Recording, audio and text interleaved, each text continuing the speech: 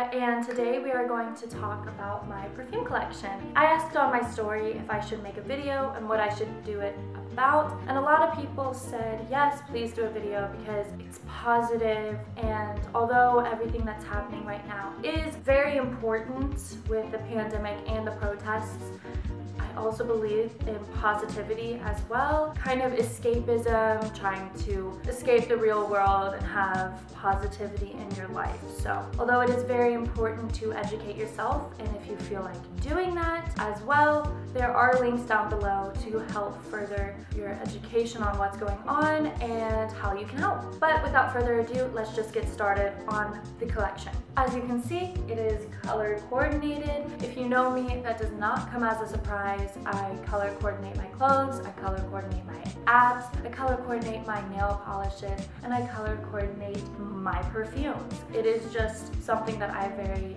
much like. As an artist, I like to see visuals, and I can look at a perfume and think, that perfume bottle was red, there she is. That's just how I work. If you're wondering about the cabinet, I have had this since I was a baby, so I have no idea where it went. But if you're looking for like a mini cabinet, I would recommend the baby aisle, I guess. But that's how long I've had it. And you can tell because there's like little sticker residue, because of course kids love to put stickers on everything. And the way that I'm going to show you guys my perfumes is by color, obviously. I think that's the easiest way. Instead of doing it by brand, we're just gonna do it by color. So you're gonna kind of see a wish wash of brands and stuff. So you guys can't really see, but the first color, kind of gradient, is hot pink or pink. And the first one is Pink Flower by Pink Sugar. I got this a few days ago at TJ Maxx for, I believe, $14.99, and I am in love with it. I don't believe I'm ever going to spray this, to be quite honest with you, because it smells exactly like La Petite Robe Noire by Galon in their Intense version, and it's the like blue one. And I didn't really realize in TJ Maxx, but it smells identical, to be quite honest with you. And it makes sense because La Petite Robe Noire has a cotton candy note, and Pink Sugar is known for their cotton candy notes as well. The next pink one is Ariana Grande's Thank You Next. And the bottle looks almost identical to Chanel's Au Tendre, and like pretty much identical. It's the same pale pink circle packaging. It's even worse when the heart is on it. So you guys are probably used to seeing it with the broken heart. Luckily you can take the rubber plastic thing off and just have a circle. It's very sweet, very childish and youthful.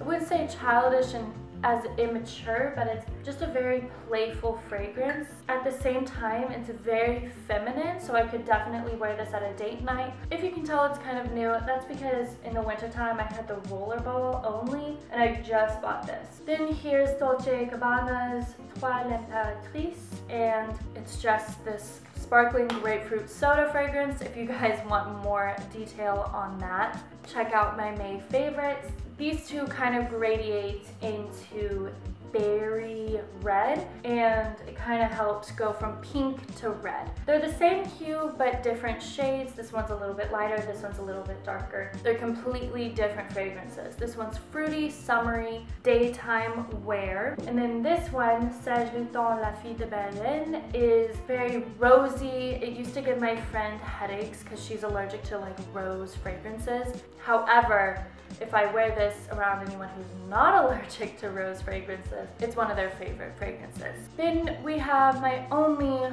bright cherry red fragrance. This is Si Passion by Giorgio Armani. This is so good. It smells soapy, clean, and seductive. Every time I wear it, I get so many compliments. If I only had a fragrance, to be quite honest with you, I believe I would pick this one because it's my most complimented fragrance, and I believe it's most complimented because it is me in a bottle and it smells so good. I like Si, but Si Passion has my heart. The two orange and neon orange fragrances are my Juicy Couture, which is Juicy Couture Malibu. As you guys know, I broke the cap off. And then also Oh So Orange by Juicy Couture. If you guys want more on these, there's a very detailed video on it. You can find it on my channel. The next fragrance is kind of like an orange yellow color, at least the liquid is, and it's Panama City. This is a fragrance that I made about 2 summers ago. It smells absolutely divine. I know that there's grapefruit in it, and I know that there's white tea and neroli. It's just really good. It's been a signature fragrance for every summer since. You'll see a trend on my fragrances. I named them after cities, and it started all with Panama City. The next fragrance is another one that I have a detailed review on, and this is Amaretto et Framboise Poutrée. Smells great, smells like pie. It is yellow, but it has kind of like an orangey cap, so that's why it's next. So this is kind of like a pale beige color, and so it's not quite yellow, not quite orange. This is Monte Carlo by Me. It's one of my most complex fragrances. To be quite honest with you, I think I also made this 2 summers ago. I do not remember the notes that are in here in the workshop's system, but I don't have that. It smells like someone in Monte Carlo. That's why I named it that. It smells like someone watching polo, or someone watching the Grand Prix, or someone on a yacht in the Mediterranean. It's just like, it smells like someone that is rich but was born rich. I guess the next one I should talk about is this yellow fragrance. This is from La Tission Perfume, and it's their fragrance Zing. You can see that this is not just yellow. The girl is wearing cute little red boots, and she's riding a tiger. This was inspired by the circus. When it comes to the circus, there's red apple, cotton candy, caramel, tonka bean, toffee, and it's just all these really good fragrances. There should be, it's like, it reminds you of hay. I think this was a limited edition bottle, to be quite honest with you. I'm pretty happy that I have this one. I've had this for a very long time. Next is Chloe Love Story. This is your typical floral, sweet fragrance. If you guys are not really keen on stepping outside of the box, I do recommend this one. It's good to have at least 1 or 2 fragrances in your collection that are, for lack of a better word, basic, I guess. I like this a little bit better than Chloe. Something's odd about Chloe that I do like, but it's so worn that I'm just over it. I also got that through trading, so that was very nice of her. She traded 3 of her fragrances for 1 of mine, so very nice. So that was yellow with gold, and then yellow with silver caps to blue. Technically, this one is yellow and gold, but not only could it not fit up there, but it has a little gray bow, and the gold is kind of hidden from this like tortoise shell looking top. But this is my Burberry Eau de Toilette, and I love this. This is one of the fragrances also that the lady traded for my fragrance. One thing that I really like about this bottle is that it has the notes on the side, which I think is a really good addition to a bottle. The notes that are in here are lemon flower, peonies, peach flower, freesia, damask roses, and musk. And it sounds like a whole bouquet of roses, and you're gonna smell like Valentine's Day in a bouquet, but you don't. It smells like a garden, weeds and all, and that's exactly what I asked her for. I told her I was on the hunt for something like Flora Botanica, but not Flora Botanica, because I already know multiple girls who wear that, so it's an amazing fragrance, but I wanted something different, more different than different, and she sent this my way, and I love it. Another yellow fragrance that is not quite silver metallic is Lemon number 1999 by C.O. Bigelow. You can buy this at Bath & Body Works, which is what I did, and it's fairly cheap. I think it's $35 for 3.4 fluid ounces. It smells like lemon candy, but like lemonade, not quite lemon head. It's not too sugary, like there is a sweetness to it. It's not like you're just biting into a lemon and it smells like lemon cleaner or anything. It smells like a perfumed lemon. 2 yellow perfumes with silver caps. Both of them I made. This one doesn't actually have a label on it, but I know that its name is Seoul, for Seoul, South Korea. And this one, as Monte Carlo was the fragrance that you would wear because you were born rich, this is the one, like, you got new money. You got sugar baby money. I made it last summer and I was going to the Playpen in Chicago quite a bit, and I was wearing this, and so I kind of associate it with yachts and new money. Then this one is my oldest, so this is about three and a half years. This is the most classic fragrance. So as you guys know, I'm a perfumer and create perfumes. I've created this perfume for many of my clients. There's a lot of ladies out there wearing my fragrance. Here are all of my Jo Malone fragrances.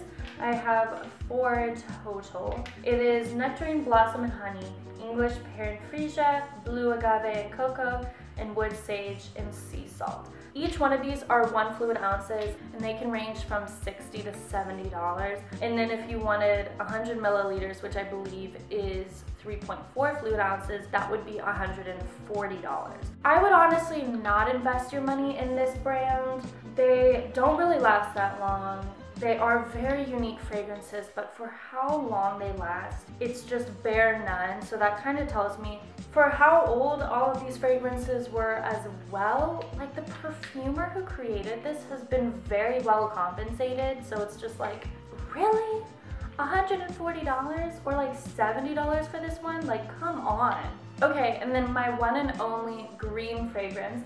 This is Laura Mercier's Eau Gourmande Crème de Pistache, and obviously this is a pistachio cream fragrance. It smells so divine. It's one of my favorite fragrances in the winter, which is crazy to say considering it's barely been touched, and I believe I got this in high school. So if you think about it, like, at least 4 years, and that's all I've used. But I use it virtually like at least once a week during the winter time, and that's saying a lot considering I have over 30 perfumes. Here is my most aquatic looking fragrance bottle. This is Elo de Lolita Olympica, and I don't believe that they sell this anymore. It smells like the sea. It smells like sea salt and waves and just the beach, and not quite Monte Carlo rich, but it smells like you'd be on a boat. So it smells absolutely divine. I love the packaging so much, but they don't sell this anymore. Another fragrance that I have reviewed is Alt Larimar number 75. This is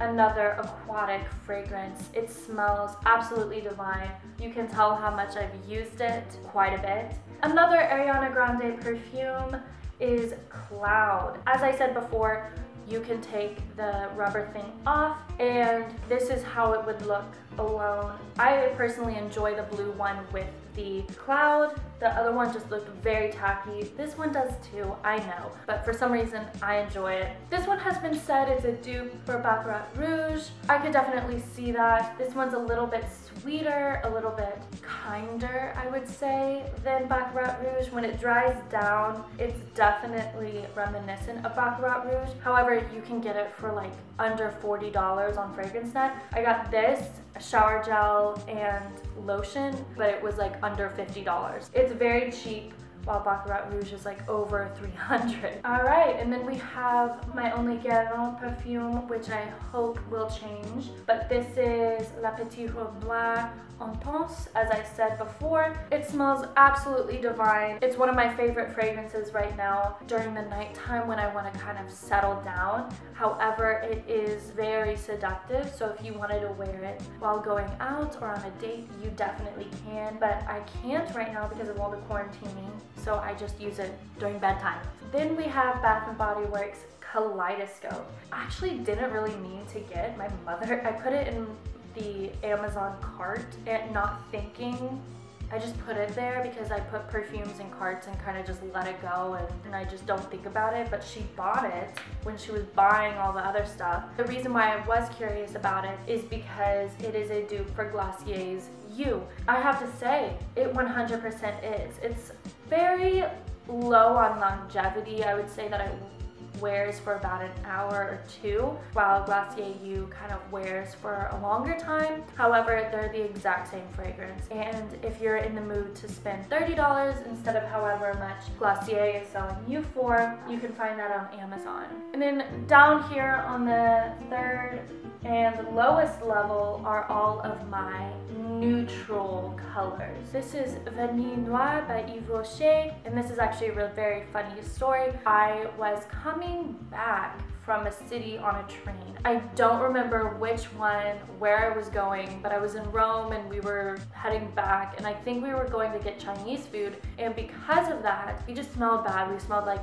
not bad, but we smelled like the beach, and I wanted to smell a little bit better, and there was an Yves Rocher kiosk and I really liked it, sprayed it, and I was like, oh dang, that's really good. So I impulsively bought it. It's not my most used fragrance. If you're looking for something that is of better quality, more unique, kind of shifts fragrances throughout the day, this is Olympia by Paco Rabanne. I literally just got this yesterday. I got 2 fragrances yesterday and then a fragrance today. So this one is very unique. It has like a ginger, vanilla, jasmine, orange, leather, salt. It has all of that. Once it's at its like last bit, it smells exactly like this one to the T. I immediately knew what this smelled like. However, it just lasts longer. I sprayed this last night and I smelled it this morning. Another brown fragrance is Aesop's Tacit. This is actually one of my more expensive fragrances. This was 1.7 fluid ounces and it was $120, I believe. However, I do know that it is a very clean made fragrance because it is Aesop, and it's a very long lasting, very natural smelling fragrance. I typically wear this during the autumn. However, it is very universal just because of how natural it smells. If you guys want a video on clean fragrances that I own, definitely put that down below. Now, this is not quite a neutral color, it is pink. However, I kept the Gucci Bloom gift box that this came with. This is Gucci Bloom, obviously. If you like tuberose fragrances and are into designer fragrances, I highly recommend this one. It's very unique in the designer fragrance world. Gucci does that. It is universally liked. So if you're wearing it, anyone will like it. This fragrance, it's technically a gold cap, so it could go up there, but it is clear liquid, so I thought it looked best down here. This is Go Be Lovely by Illume in the fragrance Cactus Verde. You can't find this on Fragrantica or anything like that. They don't have it on the shop anymore. So all I'm gonna tell you is it smells like the desert when it just rained or before it rained. They did a great job with this. This used to be my high school summer scent. Then Mon Jasmine Noir by Bulgari. Smells like a dark floral. I've had this since high school because there was a deal on Groupon and my mom knew I was getting into fragrances, so she bought it for me, and it does not smell like a high school fragrance. It's very old, very mature, and none of my friends really liked it except for this one girl who is French. Her mother was French at least, and so she wore fragrances like this.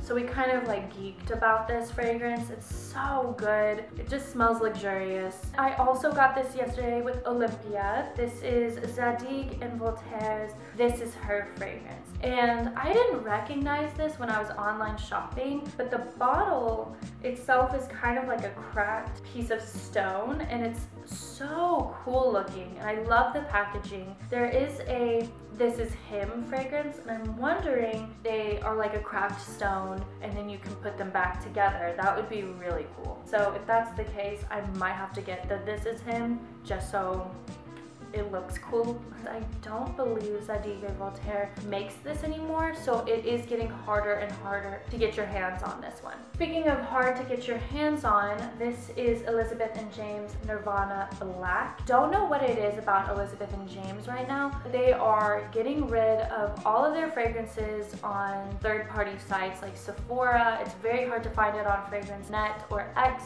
or anything like that. However, I just got this literally today, came in the mail today, and it is a 1.7 ounce bottle. It also came with a roll-on and their body oil, which is really cool. I just really enjoy this fragrance a lot. This is a refill technically. I had 2 roll-ons, and then I just ran out. I thought I need to get the full fragrance, especially since it's becoming really hard to find this fragrance. All it is vanilla, violet, and sandalwood. I could have made this at the perfume workshop that I work at, but I thought, you know, I like the bottle, I like the luxury of it. I love black and gold, as you can see. Alright, so that's it for my perfume collection. If you guys liked it, please like down below, and if you guys have any requests to have a more in-depth review on any of the 33 fragrances that I own, please let me know. And also subscribe so I can see you in the next one. Peace.